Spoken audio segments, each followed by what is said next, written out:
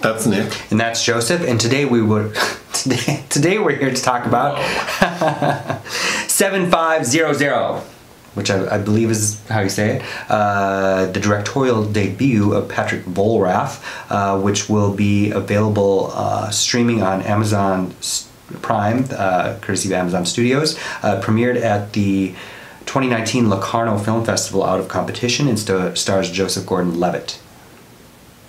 7500 is the distress call for a plane being hijacked? Yes. Okay.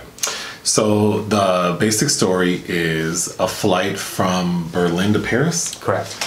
Is hijacked by these 4 Muslim guys.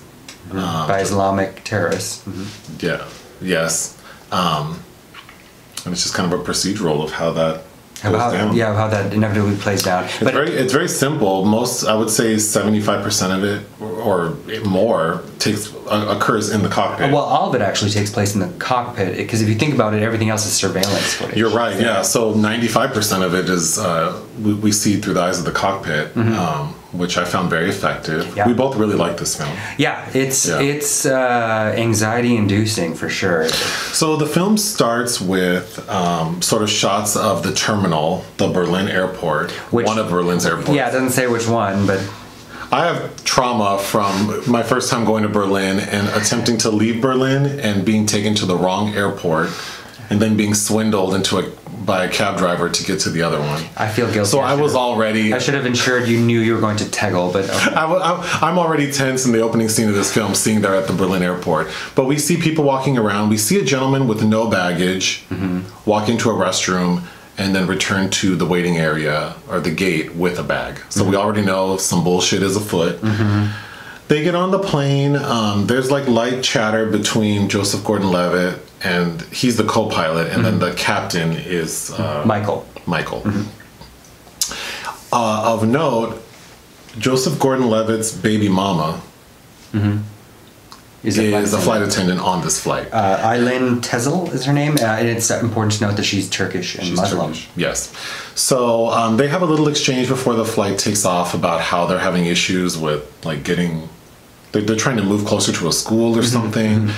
But they seem happy, just like a lot of stuff to get done. They want to get this flight over with. The flight takes off, and pretty quickly, a gentleman, when one of the flight attendants enters the cockpit to ask the pilots what they want for dinner, a gentleman bum rushes her. It's when she's bringing the dinner. It's about 17, 18 minutes in, yeah. They bum rush her.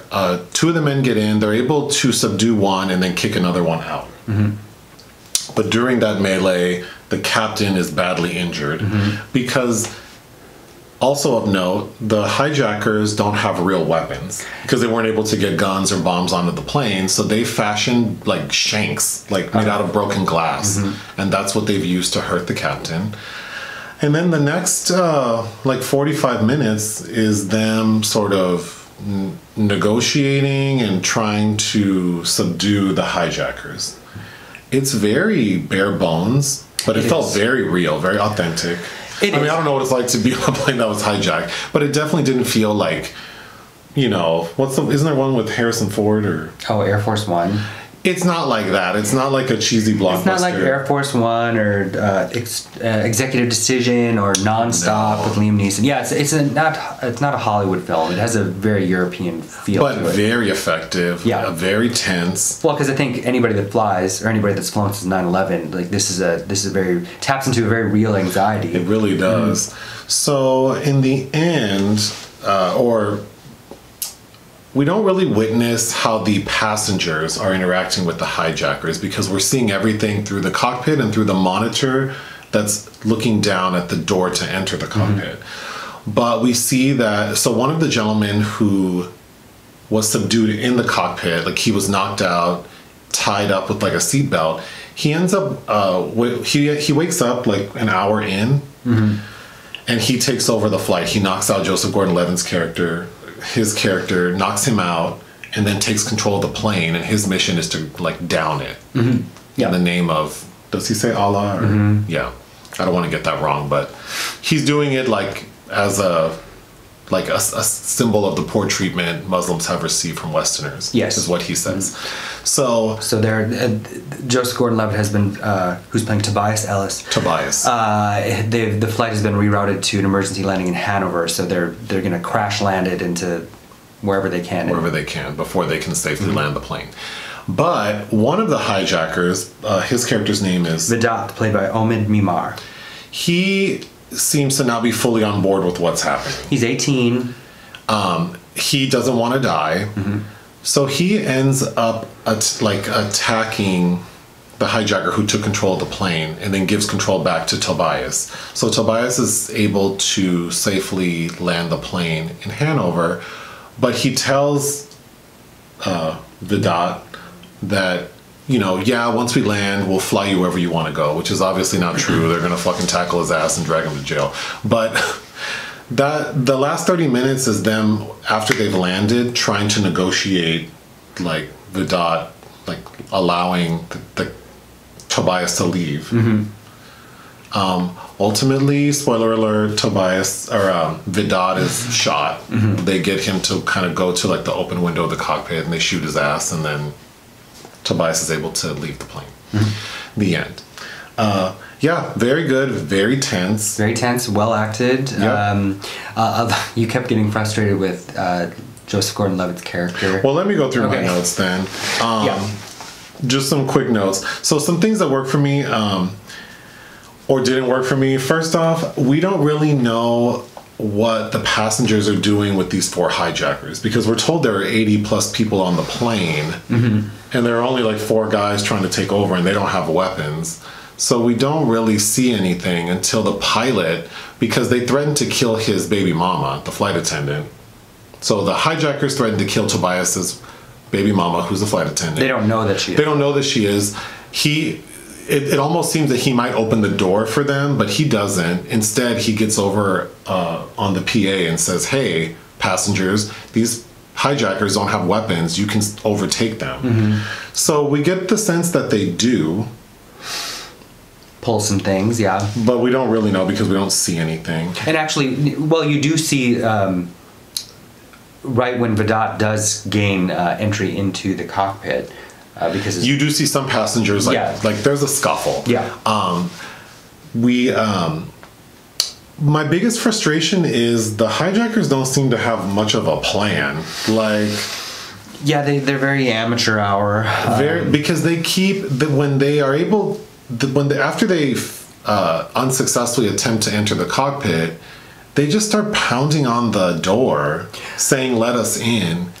But the incessant pounding does help the anxiety. It does help the anxiety, but we know they're not going to be able to bust through that door. They're designed to not be able to do that. So I think a lot of that tension just felt kind of like it all rested on whether or not Tobias would open the door. And that was effective because I was like in my seat, like cringing, like if this motherfucker opens this door. Well, and I like that it gave the audience an avenue of reprieve that they could fantasize about Joseph Gordon-Levitt going to, i.e. he could just turn off that monitor and just land that plane, which of course he doesn't. But it's nice knowing that there's a way that he could kind of escape from the trauma of witnessing that too. Yes, by turning off the monitor. He does try a move where he like flies the plane like crazily, so they kind of fall around.